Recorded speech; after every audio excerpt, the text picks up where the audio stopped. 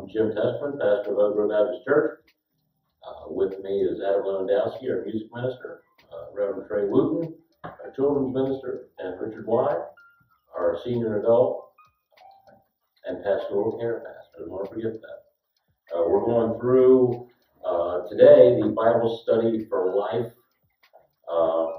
lesson for this week. I believe it's the March 22nd lesson, and it's about faith. And the focal scripture that we're going to be looking at is Hebrews chapter 11, verses 1 through 6, I believe. I'd like to ask Trey to open us up in prayer, and then we'll get right into the scripture. Just, Father God, again, as we come to you today, and just thank you for this opportunity we have, Father, just to dig in the scripture together, God, that we can share with church families as well as many others who may be viewing this via the internet. God, we pray that the words we say today, God, will glorify and honor you. God, we pray to give us the guidance, God, to direct our discussion to honor you in all ways. Praise in Jesus' name. Amen. Amen. Amen. Amen. All right. Hebrews chapter 11. Now faith is the assurance of things hoped for, the conviction of things not seen. For by it the people of old received their commendation. By faith we understand that the universe was created by the word of God, so that what is seen was not made out of things that are visible. By faith Abel offered to God a more acceptable sacrifice than Cain, through which he was commended as righteous. God commended him by accepting his gifts, and through his faith, though he died, he still speaks. By faith, Enoch was taken up so that he should not see death, and he was not found because God had taken him. Now before he was taken, he was commended as having pleased God. And without faith, it is impossible to please him. For whoever would draw near to God must believe that he exists, and he rewards those who seek him. Amen. So one of our prompts, the questions of our Sunday school book is, what are some things you've never seen but still believe exists? Oxygen. Wind. Coronavirus. True. I also put heaven and hell. Heaven and hell. Faith you receive. Well, God, I mean, we haven't seen him, but we know he exists. Well, it's funny when you said wind, I had jotted that down as a note. We can't see wind, we can see its effects. Mm-hmm. And we can't see God himself, but we can see the effects of God. You know, that's why Jesus became a man, so that we could see God. And that's one thing that's going to bring as well as God. But when I'm talking with children, and we talk about the word faith, that's one of the things we talk about is faith is believing in something we cannot see. Mm-hmm. And so I kind of ask questions such as, can we see God right now? But what can we see that God has made? And things like that we can see. Yeah, and I believe we can see God. I can see God in you, and you. I can see God's work in my life and all around us. Well, the Bible says that men are without excuse. We suppress God's truth in unrighteousness. Right? So you look at just the evidence of creation, and there he is. It's all over the place. Absolutely. So I think if we study this in context, the author has spent 10 chapters talking about the supremacy of Christ and how Jesus is better than the old sacrificial system. And the last verse of chapter 10, but we are not of those who shrink back and are destroyed, but of those who have faith and persevere in their souls. And I think that when we look at what faith is a demonstration of our perseverance, of our faith in God. I believe that faith in Greek is an action word. It's a verb. Faith is never something that we simply have. It's something that we display. And for the author of Hebrews, and I know there's a great controversy that who wrote Hebrews? I know a guy who will roll up his sleeves and want to wrestle with you if you tell him that the Apostle Paul didn't write Hebrews. Well, every time Paul wrote a letter, he started out, Paul, a bondservant of Christ Jesus, to the saints at wherever. Paul wrote in a very specific way, so I don't believe that Paul was the author of this. But the bottom line is, whoever the human author was is really irrelevant. The Bible is dual authorship. The Holy Spirit wrote the book of Hebrews, and so it really doesn't matter what man God used to do that. And it's interesting what we're picking up today in chapter 11, how the writer, whoever it may have been, spelled out the essence of living by faith through the examples of Old Testament saints as well. Mm-hmm. Yeah, every one of these Old Testament saints, if you will, these folks that are mentioned again and again throughout Scripture, they foreshadow Jesus. They are what some people call types of Christ. What we see in their lives a projecting of what Jesus will come and do. Verse 1 and 2 says, "Now faith is the assurance of things hoped for, the conviction of things not seen. For by it the people of old received their commendation." And we see that word commendation, and it made me think there's only two outcomes in life. Either we get condemnation or commendation. There is no third option. Either we're commended by God for our faith, or we are condemned by God for our lack of faith. On the day of judgment, the ones that have trusted in Jesus are going to be commended. Those who have rejected Christ will be condemned. And it's interesting.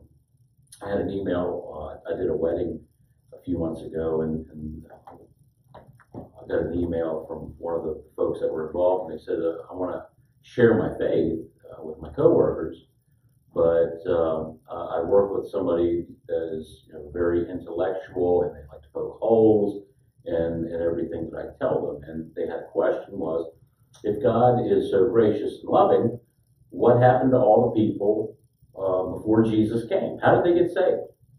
And I told her the same thing that we're reading here. They got saved the same way that we get saved today. Through the grace of God, through faith in God. And that's what the author of Hebrews is telling us today. Abel was commended by God. Enoch was commended by God. And we are always saved by the grace of God through faith in Jesus Christ. Now, these early saints, Jesus hadn't come yet. They were looking forward to him. We look back at the cross, we look back at the empty tomb for our salvation, because that is the news of the gospel, the gospel that saves us. That Jesus is God, he became a man, he lived a sinless life, he died on a cross for our sins, he was buried, according to 1 Corinthians 15, that he was raised on the third day, he has ascended to the right hand of the Father, and one day he's coming back to receive us unto himself. That's the good news of the gospel. We embrace that by faith. So we look back, but the Old Testament saints had to look forward. And they had to trust in God the same as us. God had promised in Genesis 3 that he was going to send a Redeemer. And they looked and they waited and they watched and they had faith in God. And that commended them to God. I have a note in my Bible about the commendation. It says, it was a divine approval of their faith, evidenced in their bold acts of trust in the Lord. So, just like you said, these people in the Old Testament, they had many of them had extreme faith. I would say called extreme faith, because they did not know or understand what was going to happen into what we read in the New Testament. Sure. So they had that faith in what these things that happened, such as we're reading here. And God just put this on their hearts to accept him without seeing him. Mm-hmm. Yeah, Romans 4, Paul says, "What then shall we say was gained by Abraham, our forefather according to the flesh? For if Abraham was justified by works, he has something to boast about, but not before God. Abraham believed God and was counted to him as righteousness." Now, what was that term he used? Extreme faith. Mm-hmm. Abraham took his son, the son that he waited for 100 years, up on a mountain and was prepared to plunge a knife into his heart. That's extreme faith. It really is. And he would have done it if he wasn't saved. Absolutely. I believe that. I believe he would have done it. God is faithful. Their faith in the Old Testament was a messianic foreshadowing. That they trusted that God was going to provide the Redeemer that he promised. And so they hoped for things that were unseen. They hoped in this Messiah that had not yet come. And a whole lot of generations went by in faith. It's not like you or I, we wait for something and we get upset when Amazon takes an extra day to deliver a package. Guilty. Think about the Jews in the Old Testament days, waiting for that Messiah and yet keeping their faith through generations and generations. It's an amazing example to us. I have a question for all of us in here, because I have a quote and I'll read that after this. What is the opposite of faith besides non-faith? Unbelief. Tony Evans said the opposite of faith is not doubt. The opposite of faith is disobedience. Mm-hmm. That's good. Well, yeah, Christians doubt all the time. Yeah. But you can still obey, even though you might doubt, you can still obey. Right. Yeah, that's very profound. Verse 3 says, "By faith we understand the universe was created by the word of God, so that what is seen was not made out of things that are visible." And this speaks right into the Christian worldview. We believe the word of God, and the theology of creation is found in Genesis 1:1, all throughout the Bible. In fact, someone once said, in order to believe the Bible, you have to believe Genesis 1:1. That is the starting point of our faith, that the universe was created by God. And I said someday in our other Bible study, the word science means knowledge, and no knowledge exists from what God has revealed to us. Science can't explain the arrival of life from non-life. Mm-hmm. And that's what they try to do. That is they talk about the missing link as if it's some kind of Bigfoot character. The missing link is what's called abiogenesis, that life does not come from non-life. Life comes only from life. And so, God created Adam. The Latin term is ex nihilo, from nothing. That's right, from nothing. He made this man out of the dirt of the earth itself, and breathed life into his nostrils. That is something that mankind cannot duplicate. We cannot reproduce. God could anytime he wanted to, but God does not have to. God does not have to prove himself to us. In fact, all we have to do is walk outside and look around, or for that matter, look in the mirror, because we were created in the image and likeness of God. But by faith, we believe what the Bible tells us. So as the writer of Hebrews reminded us then that God made everything from nothing. So God spoke, universe came to be, God spoke, it came to be, and so forth. So in spite of then of what some people think, then the powerful work of God that happened does not contradict the so-called scientific evidence that people are looking for today. Faith helps us understand the how and why behind all of that. But it gives us the confidence that God's going to continue to do His work, though, in our world and in our lives as we go through it. I remember some good arguments in the movie God's Not Dead, or maybe in God's Not Dead too, I can't remember which one, just about this, about the origin of the universe and how you can believe in something out of nothing, and there was a good arguments in that movie about that. Yeah. It's funny because we believe ex nihilo, like Jim was just talking about, creating man from dust, but the other side of that would be evolution, and they believe more or less the same thing. They believe in a big bang that created everything from nothing. Same thing. Yeah, but without God. Right. Yeah. When you say they believe the same thing, you mean they're cohesive in their argument. They don't believe the same thing as we do. No, Right. but they believe that a big bang just came out of nowhere and created everything just over an extremely long period of time. Like So somebody one time commented on that, and the quote's fuzzy, but it was something like the Big Bang Theory would be like a tornado going through a junkyard and creating a 747. Yeah. You cannot take order and create order from chaos. You simply can't do it. And more doctors, more and more scientists, the more they study science, if you will, the more they study the human body, the more they study the cosmos, the universe, they're coming to believe in God. Anthony Flew was, he was the atheistic poster boy for years. And one of my professors from Liberty University, Gary Habermas, used to debate Dr. Flew quite a bit.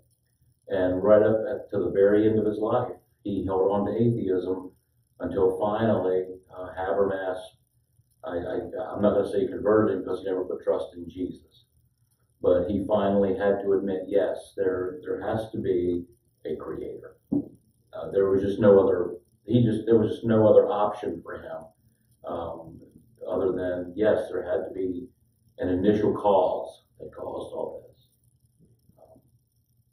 And I think that the more that people study the evidence, the more convinced they'll be. That's right. But we believe not because of evidence, we believe because of faith. We have faith in God. We have faith in His spoken word. We have faith in what He has done in our lives, what we have seen. And that makes all the difference. Whatever your worldview is will drive how you behave, how you react, and what you believe in your life. What's really important to you. Any other thoughts on that before we move on to verse 4? Verse 4 says, "By faith Abel offered to God a more acceptable sacrifice than Cain, through which he was commended as righteous, God commending him by accepting his gifts. And through his faith, though he died, he still speaks." I can tell you that I would love for my epitaph to say something like that. I would love that that God commended him by accepting his gifts. That would be a wonderful thing. These introductory words that we see here, by faith, it not only introduce the main theological point of the chapter, but also the structure in the text. And it provides really a powerful rhetorical device that gets our attention. He repeats, by faith, by faith.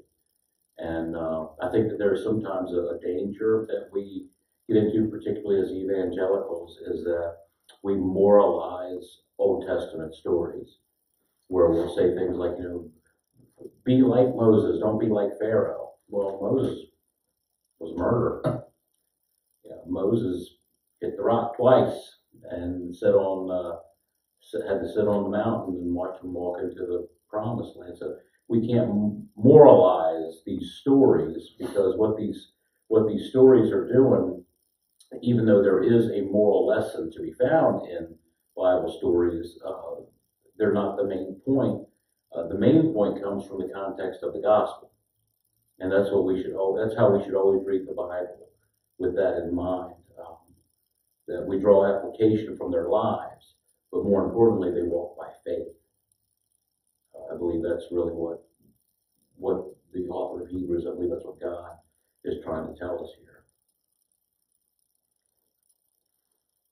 So we're Abel. Why did God accept Abel's offering and not Cain's? Because it was real. Abel offered his gift to God, knowing that it was what he had. It was all he had, or the best he had. I guess that's a better word for it. It was the best that he had, so he wanted to give the best they could to God. It was their attitudes, the book says. It was, you know, and it just goes to show that God knows. God knows our hearts. He knows what motivates us and what pushes us to do the things that we do. And that is why Abel's offering of praise was something God accepted, and he rejected Cain's offering because he knew what was truly in Cain's heart. Right. It says in Genesis 4:3, in the course of time, Cain brought to the Lord an offering of the fruit of the ground. And Abel also brought of the firstborn of his flock and of their fat portions. And the Lord had regard for Abel and his offering, but for Cain and his offering he had no regard. So Cain was very angry and his face fell. And God told him, listen, don't act out in your anger. But he did. Mm-hmm. And so the first man that had a belly button, stop thinking about that for a second, killed his little brother. See, he had a heart that was not inclined to worship.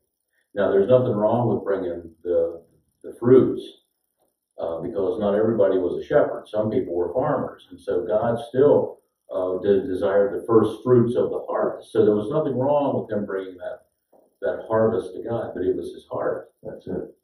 It was what was in his heart. And you know, Paul says that we should be generous and cheerful givers when we tithe. And I think that's a very important principle for us to follow.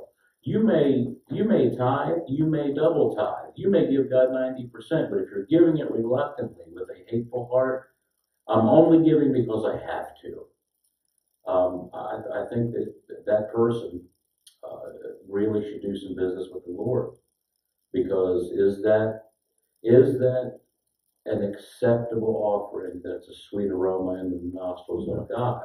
God doesn't want it at that point. Well, it's God's anyway. Yeah. You know, yeah. Now there are some folks, I know the Bible doesn't tell us why, explicitly why Cain's offering was not accepted. Now Hebrews 9:22 says, without the shedding of blood, there's no forgiveness of sin. So Abel brought forward that first born of the flock, and he sacrificed it. In fact, Abel's sacrifice foreshadowed what Christ would do. I'm sure that his mother told him, you know, listen, Daddy and I messed up big time. But God promised that the seed of a woman would crush the head of the serpent. And so even then, I'm sure that Abel probably listened to his mom and brought that sacrifice that foreshadowed what Jesus would do. It was a propitiatory sacrifice, just as Jesus died as a propitiatory for our sins, a propitiation, I should say, where he died in our place. And I think that's what Abel was doing. I think that he was foreshadowing the sacrifice of Jesus. The kind of the point of the lesson we're going through today, I don't know if we said this earlier or not, but we can confidently trust in what God says and does. In the case of Cain and Abel's story back in Genesis chapter 4, Cain had no faith in God, and as a result, he was offering more of a ritual, I think. And so it didn't mean much to God because, it's a ritual. It's not a real thing in his life. So I think that our confidence that God alone is God and no one is like him affects our choices and actions. So the truth is that there's no one greater than God, and he alone is worthy of the best that we have to give through this. So I think bottom line, we have to offer him the best we have in all ways, whether it be through our worship, through our giving, through serving in the church, whatever the case may be, we have to offer our best in all ways. You said that Cain brought his offering as a ritual. What's another word for ritual? I use it all the time in my sermons. Religion. Religion. So the first man with a belly button was the first guy that started a religion. Isn't that interesting? A ritual, a thing to do, a series of rules and regulations, a checklist. Hey, I got to do this because I got to do this. And that's not what God wants. He wants us to worship him in spirit and in truth. There's a question in the book. It says, what's the relationship between faith and genuine worship? And I circled the word genuine because that's the relationship. If your faith is not genuine, then you're not going to have genuine worship. They go together. Yeah. So Cain acting in a ritualistic way almost proves that his faith was either falling away or just not there. Yeah, it was just a kind of a generic, superficial. I'm going to do this because I need to. Not, hey, I'm going to do this because I love God.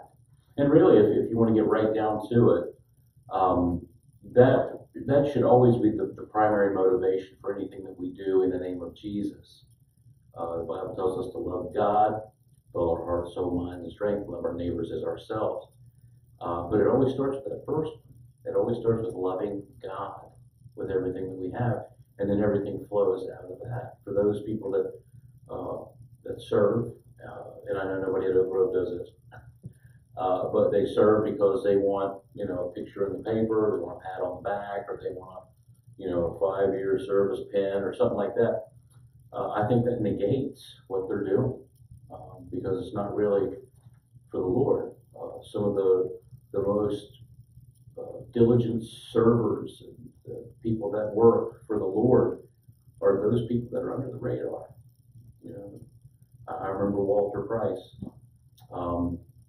Those pencils were always sharpened in those pews, and that was it was a seemingly tiny little job that everybody would, they would take for granted. Hey, our pencils are sharp. Walter went on to heaven, and we got some dull pencils in this church. And I know that because occasionally I pull one out of the pew back to write a note in my Bible, and when I do, it's broken. And I'm like, okay, so at my pew where I sit, there's like 5 broken pencils next, in the corner where I throw them down and grab another one. But Walter would come here during the week when no one was here. Nobody saw him doing it. Nobody knew. Nobody knew. Some people but did. God knew. Mostly nobody knew. And he did that because he loved the Lord. And he loved his church. And he was very faithful. He was very faithful. He certainly was. Speaking of faithful, it gets into Enoch next. Right, yeah, verse 5. And this is a cool part of the Bible. Back in Genesis, you're reading through these genealogies. It just seems like everything's going on as usual. And then all of a sudden, Enoch, 365 years of age, just disappeared. God took it. He was raptured. I thought his age was interesting when he talked about faith in the Bible. Mm-hmm. I think you mentioned, and I actually have a list here of different words in the Bible, and faith is one of them, about 365 times.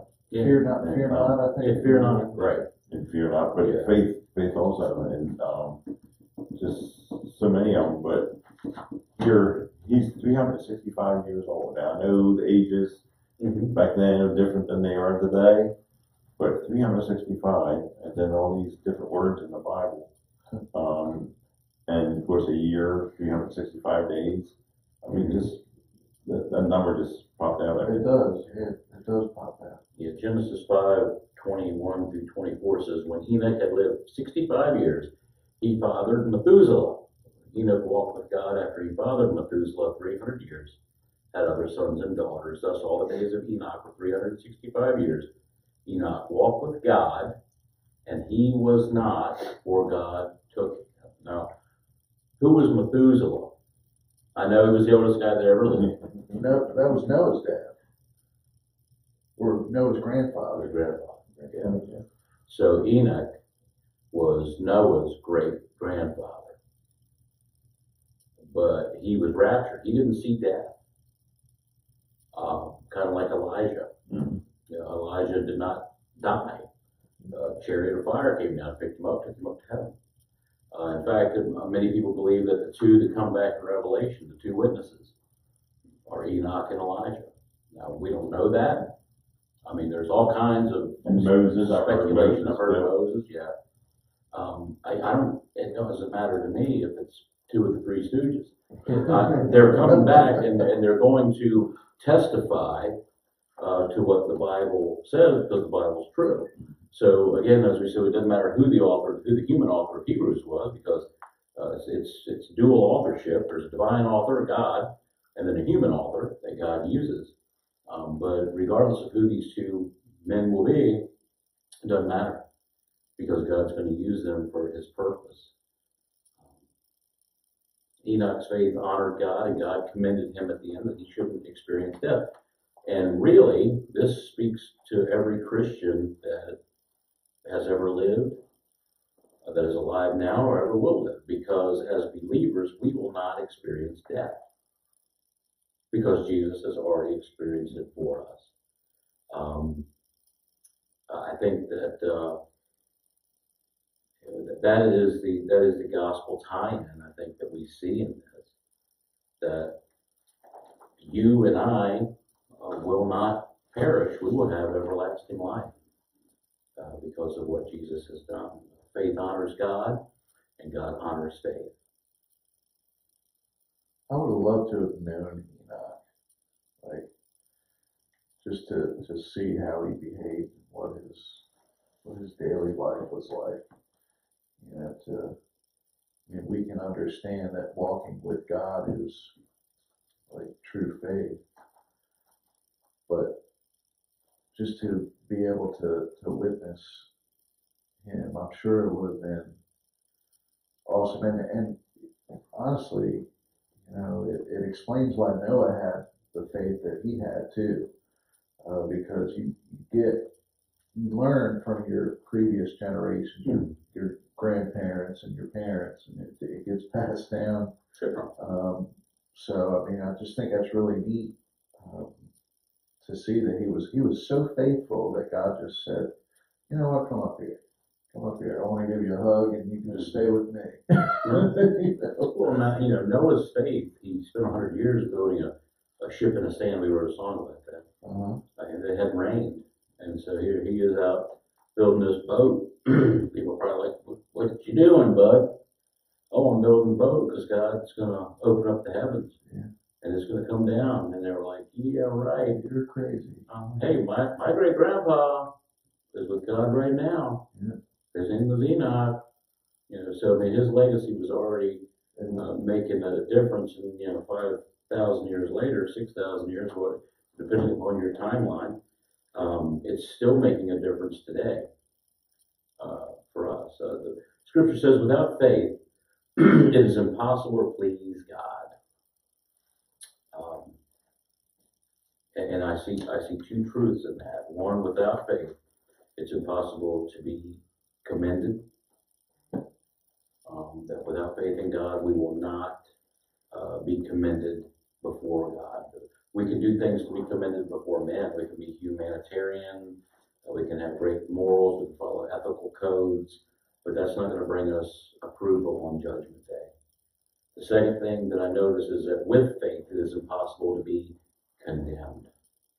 I love that. Romans 8:1.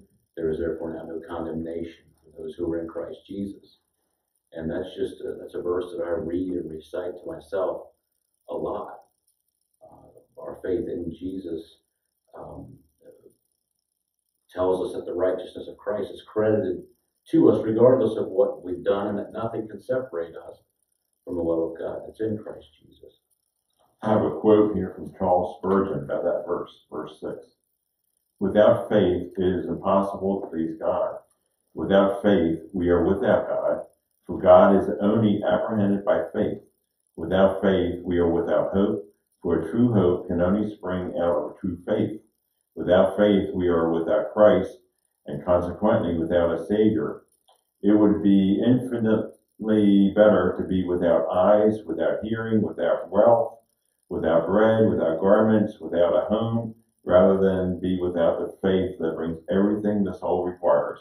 Without faith, we are spiritually naked, poor, miserable, lost, condemned, and without hope of escape.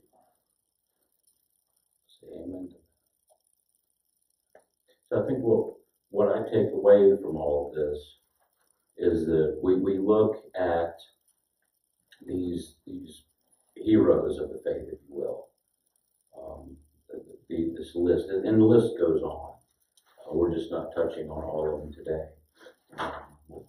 The author talks about Noah, Abraham, different ones, Isaac, Jacob, throughout the Bible, who expressed faith in God, who showed their faith in God, and that we have a similar faith. We are saved by grace through faith in Jesus Christ. And Christ's substitutionary sacrifice and resurrection gives us confidence in the Lord and His ability to save us. So I think there's some questions on here. We want to leave everybody with them. Do you have those there?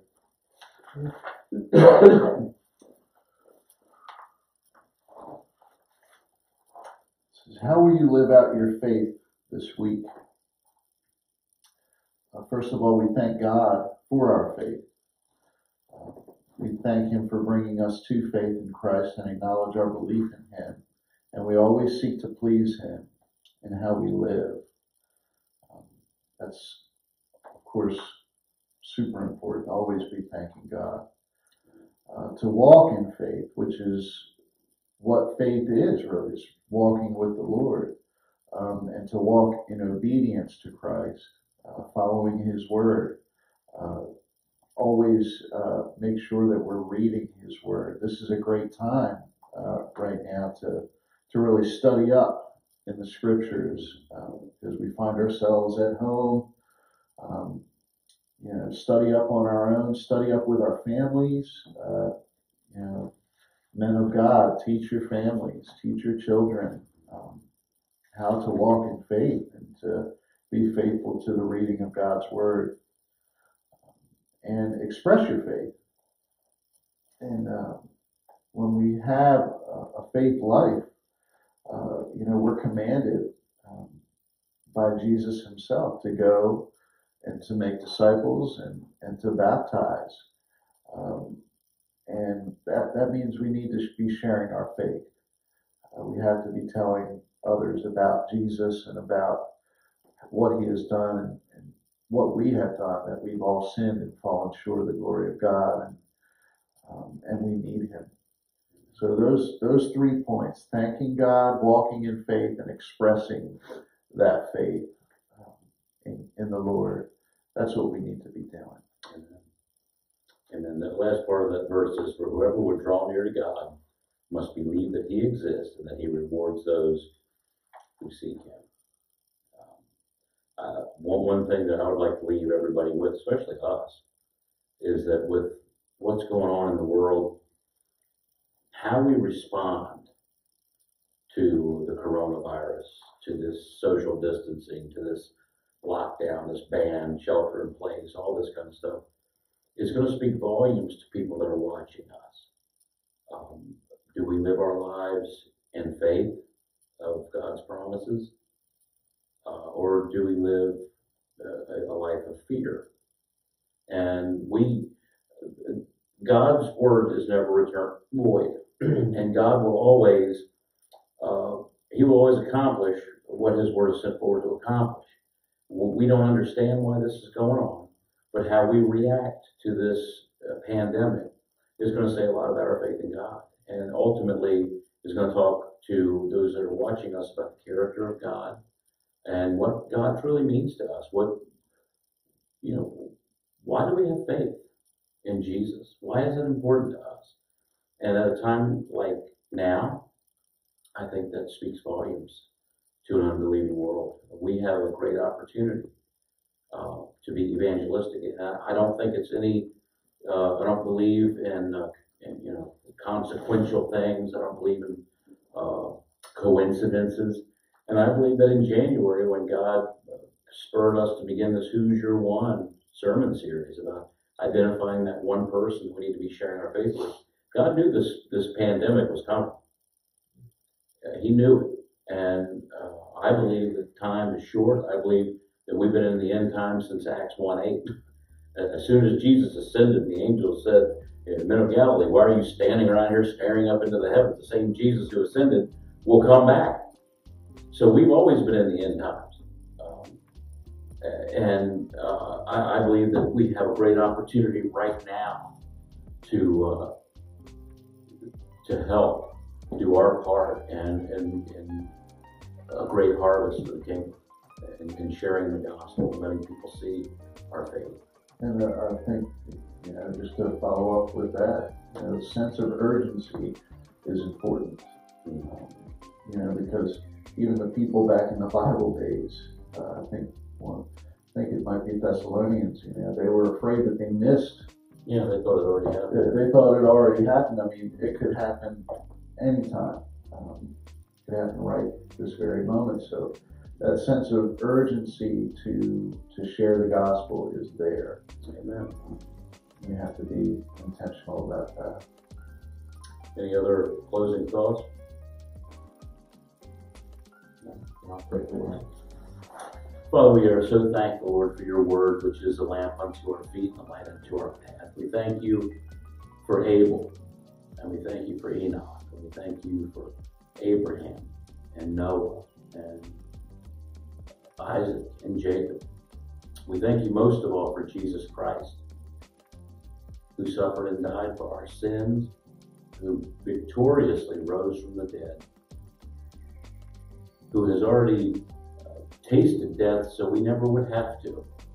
We praise you for the salvation that comes through your grace, through our faith in you. I pray, God, for each and every person that's listening to this right now. I pray for their families. I lift up our staff, our church, our community, our state, our nation, and this world to you, Father.